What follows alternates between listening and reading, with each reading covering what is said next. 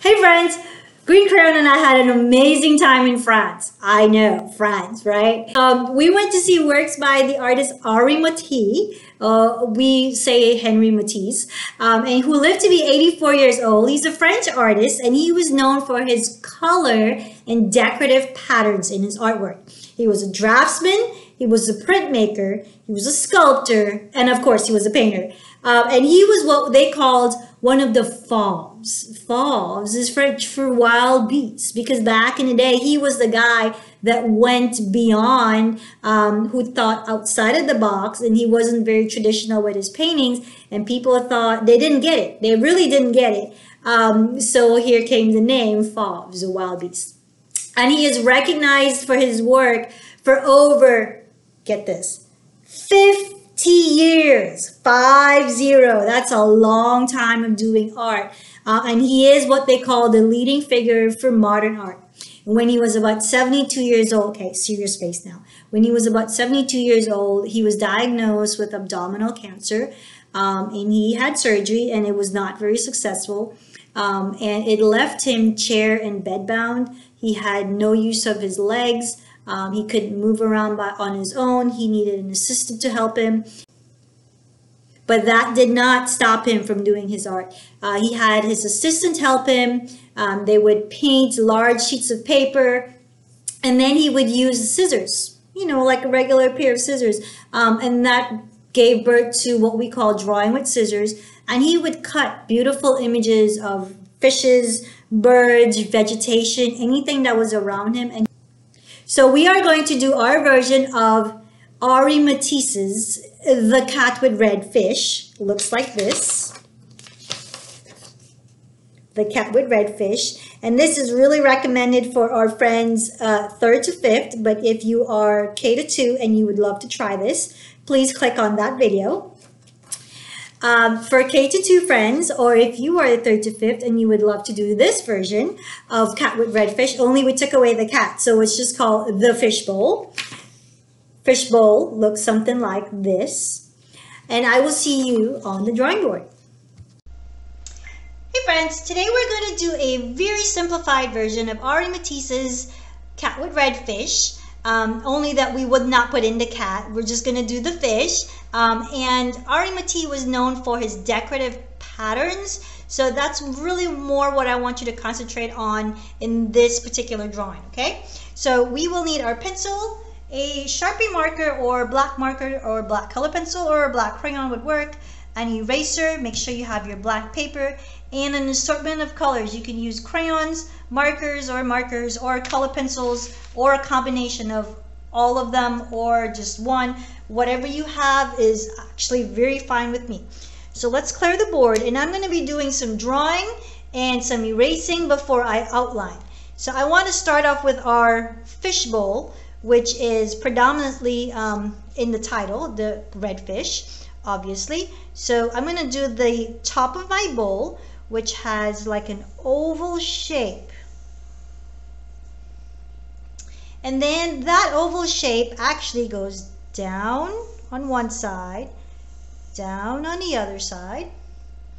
And the line at the bottom that actually creates the fishbowl, the bottom of the fishbowl, I want that line to look like the top of your line. So that's actually called a parallel line. So it looks like a bowl.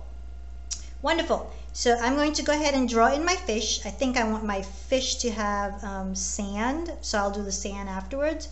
So I do my fish like an eye almost, and then a little triangle, and then my fish has little fins, and then a little circle for its eye.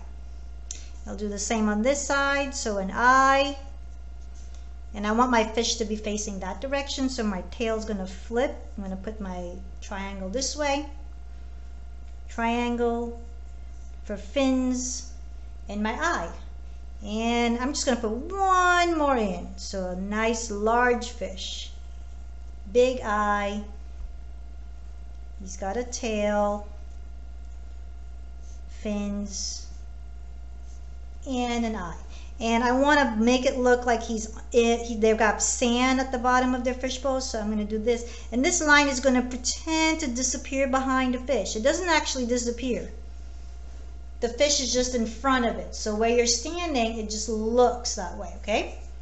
And I'm going to put the fishbowl on a table, and the table has a circle shape. But if I want my table to look like a circular form, I'm actually going to create the circle that looks more like an oval. So here's the bottom of the table. And again, the lines are going to be almost parallel to the fishbowl line so that it looks right. And then it's going to go back. So now the top part of my table looks like the top part of my bowl. And it disappeared somewhere. And I'm going to follow it back and connect it. And then here are my legs. So the legs are kind of funny looking shape. So they've got a little bit of a curve there. And they curve on this side. And there's actually a brace in the middle, so it looks like an H. Cool. All right, and so the angle that I have this, I'm just going to put a diagonal line across my paper.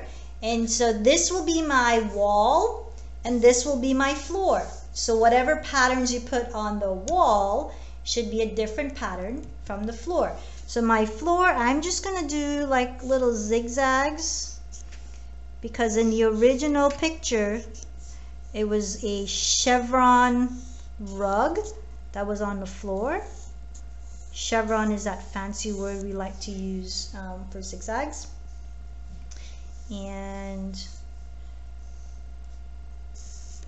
I don't want it to go through the table because my table is standing away from the rug, so it looks like it disappears.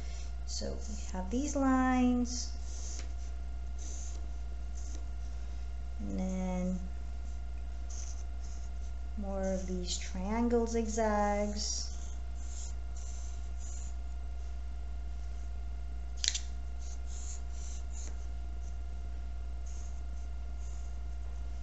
And then we're done.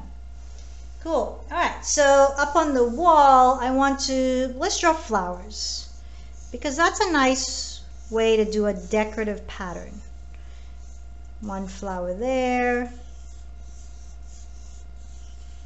One flower there. Let's do another one here. Okay. And maybe some leaves, some twigs.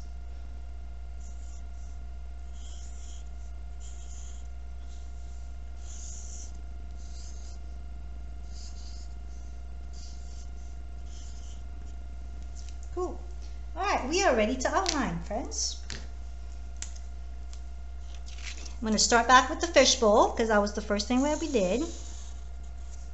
Top of the fishbowl, vertical lines, bottom of the fishbowl. Now I want to outline my fish. Remember, when we're outlining, we are outlining the outside lines and not the inside lines. Outside lines, not inside lines. And our sand. I'm going to go ahead and put some dots in our sand so we know that it's sand. All right, and our table. And if you didn't want to put the design on the rug, that's okay with me too. Just make sure you put some color if you're not doing a decorative pattern, okay? Let's do our diagonal line that divides our wall from our floor. And let's do our wall first. Again, we're outlining what we drew. So when we add color, everything is nice and bold. Some friends like to go straight into drawing with a marker. That's very good if you can do that. I like to do that after. That way, just in case I make a mistake, I can erase it and I won't feel bad ruining a sheet of paper.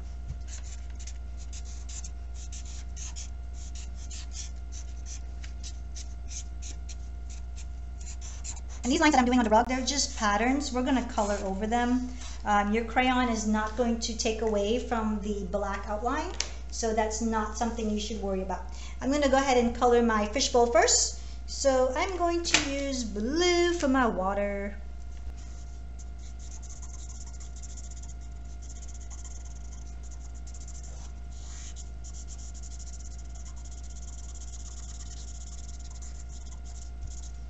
And actually, I'm going to add blue all the way up because my bowl is clear, but it's still reflecting the water. So I want to just create the illusion that there's water all the way up to the very top. All right, and I'm going to use yellow for my sand today.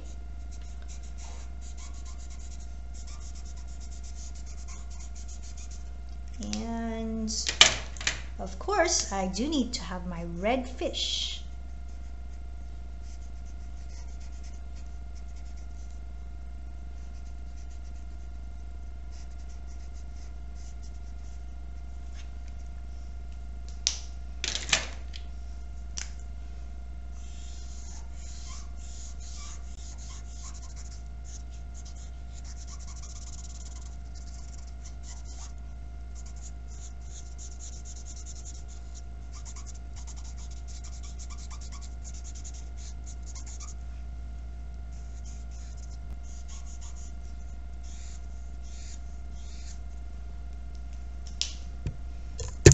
Okay, and our leaves are going to be green. So I'm going to fill in those green. And today I want pink flowers.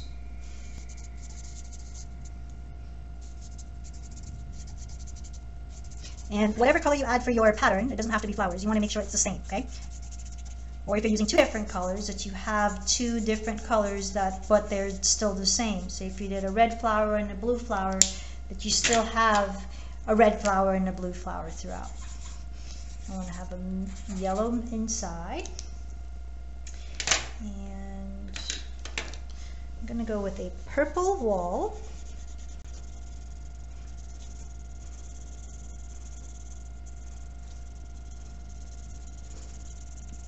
Miss Q loves using crayons because I can cover a large space very quickly, while I can still take my time and still get a lot of details filled in with color. Remember, it's not a race when you're adding color, okay? So just take your time.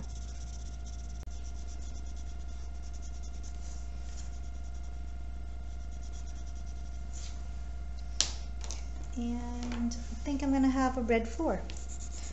It's just to be like the original. Original had a red floor. I'm gonna use my crayons for my red floor.